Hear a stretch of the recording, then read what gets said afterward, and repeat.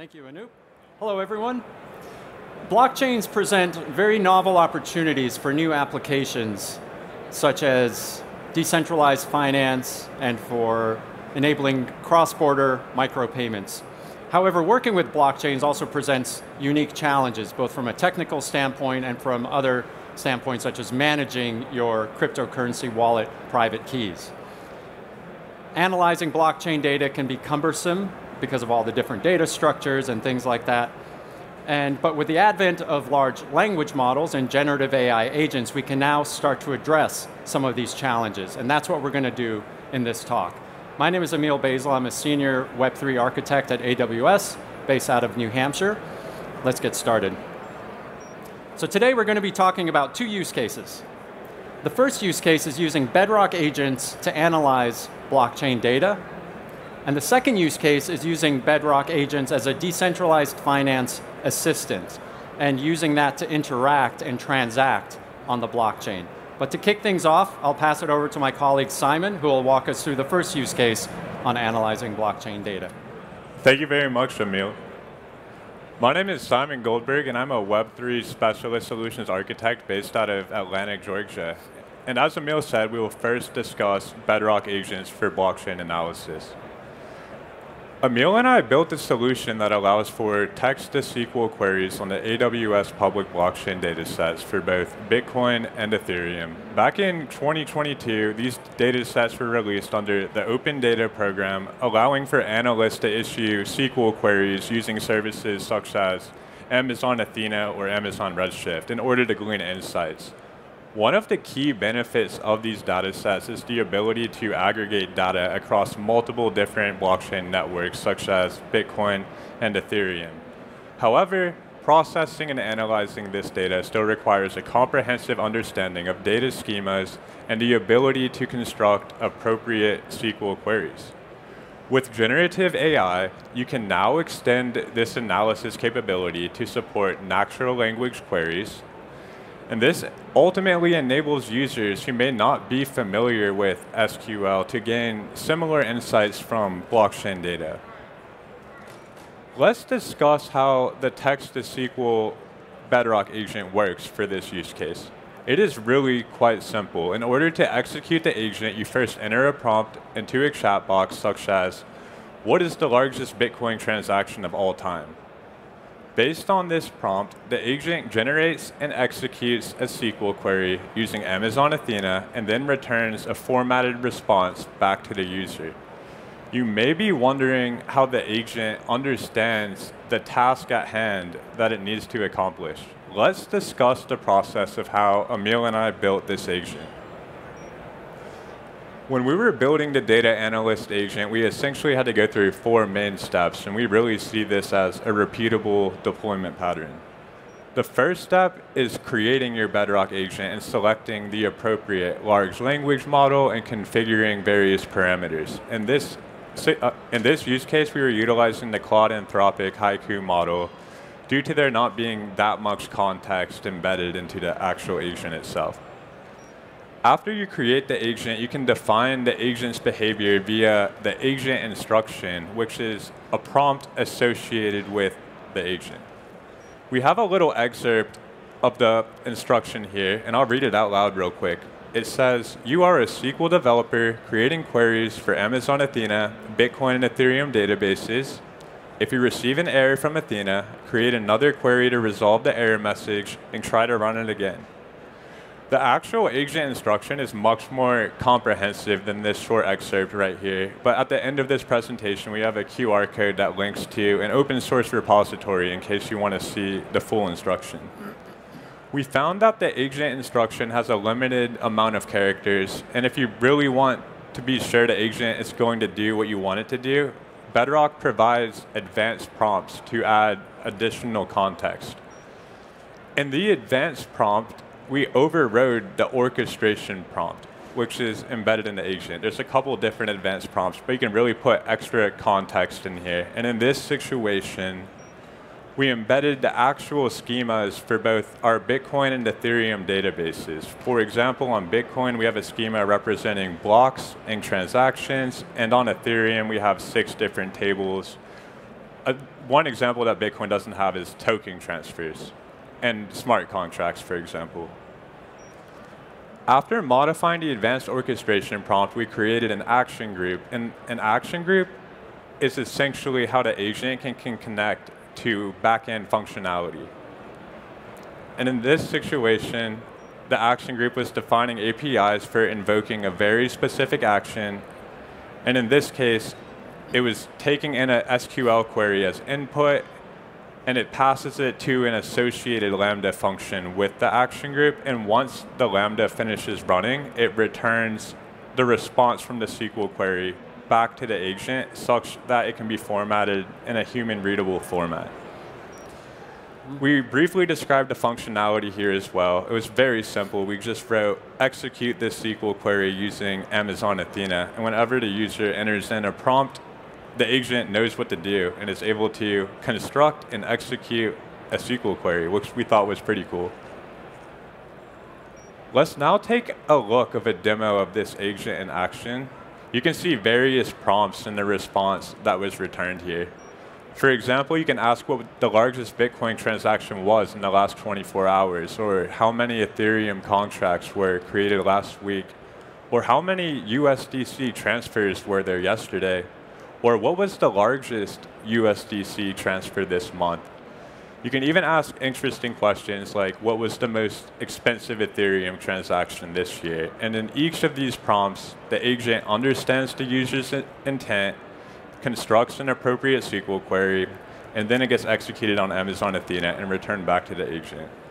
Let's briefly take a look at the architecture diagram so you can see in more detail how we built out this solution. As you can see in the top middle, you have a user who enters a prompt into the chat box, such as, what was the largest Bitcoin transaction ever? The agent takes the prompt and understands the user's intent, and based on the question that is asked, it knows what blockchain to query. For example, if I ask a question about smart contracts, the agent automatically will utilize the Ethereum blockchain due to Bitcoin not having native smart contract support. Once the Bedrock agent understands the user's intent, it can generate a SQL query, which gets passed to that action group, which is associated with a very simple AWS Lambda function, where it parses out the generated query from the input and executes it on Amazon Athena, which is run on our AWS public blockchain datasets in Amazon S3. We currently support Bitcoin and Ethereum, but we have 5 new chains coming out this week, so that this solution can be extended to that as well. In the case of there being an error, the error handling technique we implemented where the agent takes in the error message and really understands what went wrong. Based on that error message, it can try again to construct another query. And we found that to be a really useful mechanism for recovering from failures. And it was a very naive approach as well, but it was super fantastic. As Emil and I had to manually edit the agent instruction before, but adding that in to the top of the instruction, as you saw a few slides ago, really fixed the overall functionality of this solution. We'll now discuss a couple key learnings we learned from building out this Bedrock agent for text-to-SQL. We interestingly found out that LLMs are inherently aware of many popular tokens and smart contracts. For example, when you pass in a popular token by name, such as the stablecoin USDC, the agent autonomously knows the associated smart contract address without the user having to specify it. We also found that agents can automatically convert hexadecimal values in Bitcoin blocks to readable text, which we thought was pretty cool. And going back to that error handling technique, I'm just going to re-emphasize that once again, because we found it to be the most effective way to handle errors and exceptions when querying blockchain data and preventing failures. One last learning is that when running a query, you have to scan a lot of data, and there's an associated cost with that. For example, when getting a Bitcoin balance, you have to scan 1.15 terabytes of data. And last year, we launched a service called Amazon Managed Blockchain Query, which has indexed data with millisecond latency and associated cost of $7 per million requests, which can be a much more cost-efficient solution depending on the use case. And with that, I'll pass this back to Emil so we can take a look at agents that interact with the blockchain. Thank you. Awesome. Thank you, Simon. So now we'll look at how we can interact with blockchain using a Bedrock agent. And I want to start us off with a quote from Brian Armstrong, CEO of Coinbase. I'll read the quote. It says, LLMs should have crypto wallets. Let's help AI agents get work done on your behalf and participate in the economy. So we drew inspiration from this quote and we set out to build a Bedrock agent that can help us being a decentralized finance assistant. And we chose DeFi because DeFi is a very large ecosystem within blockchains, over $100 billion within there, continually growing. But the question is, what did we want to do with this DeFi assistant? And we kind of narrowed it down to 3 areas where we wanted to help us with. The first is we wanted to help us do research. So research on-chain decentralized finance opportunities. So find out from on-chain what are the lending rates, how much can I get if I want to deposit some assets, how much do I have to pay if I want to borrow those assets, suggest some trading and investment strategies, and also gather data from off-chain. So being able to do on-chain and off-chain market research. So that'll help inform a trading decision. But then we want the DeFi assistant to actually trade on our behalf. So we want to enable it securely to manage our crypto wallet. So if we say, hey, we want to actually conduct this transaction, it can go and manage our wallet private key for us on our behalf and execute a transaction. And the last thing we want to have it do is protect the user. So there's a lot of threats within decentralized finance, a lot of protocols come under fire, come under attack. And we want to make sure that the user is not interacting with a protocol that's under any active threat at any moment. And I'm going to be walking through each of these 3 things and how we built the agent to address each of these. To start things off, just to give you a context of what this agent interaction looks like, this is a text-based interface. We use Streamlit. And the reason we use Streamlit is, there's several reasons, but the main one really is it allows a user to authenticate. And that's something which is going to be very important, as we'll see in a few slides from now. So let's start with research. So on the left here, we're asking it questions such as, what are the current lending rates on chain? How much liquidity is in the USDC stablecoin pool? And the way this query gets processed is the prompt goes into the agent, which is that green box there. And we've equipped the agent with several action groups. And in this case, we have an action group called a lending rate. And this action group is a Lambda function. We've equipped it with a SDK that can connect to the blockchain and query that data directly from the blockchain. And on the back end, we use Amazon Managed Blockchain for the RPC access to the Ethereum network. So let's see what the prompts are in the responses. So these are some of the questions which you ask. What are the current lending rates? And it returns USDC is 7.6, DAI stablecoin 6.02, and it goes on down the list. How much liquidity is in the pool? At the time we created this, there was $1.5 billion. More questions you can ask about it, how much has been borrowed. All these things which can help inform our trading decisions here. The borrowing rate, the loan to value, to make sure we're in a healthy position, all of these things. So that's the research. Now let's move over to the trading. So say we found an investment opportunity that sounds great, we want to invest. First we want to find out maybe what our balance is. So we ask the agent, hey, how much USDC do I have in my wallet? What is my USDC balance? We get the response, we say, okay, great, I want to deposit $5 of USDC into the USDC lending market. Again, it's the same agent, but now it has another action group called the wallet management group. It's a Lambda function. And what this Lambda function does is it constructs an Ethereum transaction and it sends it to KMS to sign that transaction. And we use KMS because KMS is where we are storing our Ethereum wallet.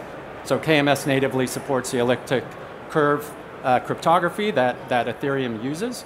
But if we wanted to support a different blockchains, for example, Solana, which uses a signature scheme that's not natively supported by KMS, or if we wanted to do this at scale and to build a more cost-effective solution, we could introduce a different wallet structure, for example, using AWS Nitro enclaves, which are confidential computing environments carved out inside of an EC2 instance that are protected from even operator access to that environment. And within the enclave, we will generate the private keys, we will sign transactions, but the keys never leave the enclave. We encrypt the key with KMS and we store it in low-cost storage like DynamoDB or Secrets Manager or something else like that. For our solution, we use KMS. Now, if you're wondering, you might be wondering, well, how does the agent know which user to get the wallet for, right? And that's where this feature of session attributes comes into play. So session attributes, you can think of it as key value pairs, which we pass in to every invocation request to the agent. And these key value pairs propagate all the way down to the action group itself. And specifically in this case, the user is authenticating with Amazon Cognito. We've put some custom attributes in Cognito on the user that says this user has this wallet ID or AWS KMS key ID. So once the user authenticates, they get a JSON web token. That's a JWT on the end there. And we pass that along via the session attribute. So by the time the request reaches the action group, the Lambda function knows who the user is, what the key values are for their session attributes, and importantly, what their wallet ID is, so it knows which KMS key to go and request a signature from there. Oh, so walking through the prompts, what is my USDC balance? You currently hold $10 of USDC. We say we want to deposit $5 of USDC into the USDC lending market. It confirms exactly what it is that we want to do. And we say yes, and then it says, okay, I will prepare that transaction. So the last area that we want to look at is protection. So how do we protect the user here? So on the right here, we've introduced a Amazon Bedrock knowledge base. And this knowledge base is an up-to-date repository of all the known security threats that have been announced on decentralized finance protocols. And we're continually monitoring this data, pulling it down and adding it to the knowledge base here. And we've connected it to our agent with an instruction that says, use this knowledge base to understand if there's any active security threats. And we've appended the instruction to the agent to say, before trading on a protocol, find out if there's been active threats. If so, do not trade on that. So the question is, how do we get data into the knowledge base? So what we're doing in the top right, we have off-chain data sources. These can be anything from financial news sources. It could be the Telegram or Discord groups of the DeFi protocols which we're interfacing with. And we have a Fargate cluster that's continually monitoring these data sources and dropping that information into an S3 bucket. And we have an OpenSearch serverless database for converting all of the data that we've put in S3 into vector embeddings, which the knowledge base can then use. So that's how we get off-chain data into our knowledge base, and that's how we can help protect the user. With an example here, we want to, I left out the name of the lending protocol, but deposit $5 into the lending protocol. 2 days ago, there was a security breach, therefore I will not deposit, but we can override this if we want, right? So say, for example, we know that that's not an actual threat or it's not an active threat anymore. We can ask it more about it. It tells us more about the information. And then we can say, I'm aware of this, please continue. So there's a lot of ways you can use that to protect the user, but also not have it block the user from continuing on that if they would like. My favorite leadership principle at Amazon is thinking big, because it always forces me to think beyond just the problem that I'm working on. So some ways that we could expand what we've built here is looking at multi-party wallets. So instead of having just one key in KMS, you could imagine you have a key that's split up into three different shards. You have different parties holding different shards, and you bring them together. Peer-to-peer payments, so not doing DeFi at all, but just being able to say, hey, pay Simon $5. It knows what Simon's wallet address is, things like that. LLM-powered gaming assistant, several other things there. Lastly, I'll leave you with this. This is the blog post and associated GitHub repo for what Simon was presenting on analyzing blockchain data, if you're interested in learning more about that. And with that, thank you all for your time, and please complete the session survey in the mobile app. Thank you.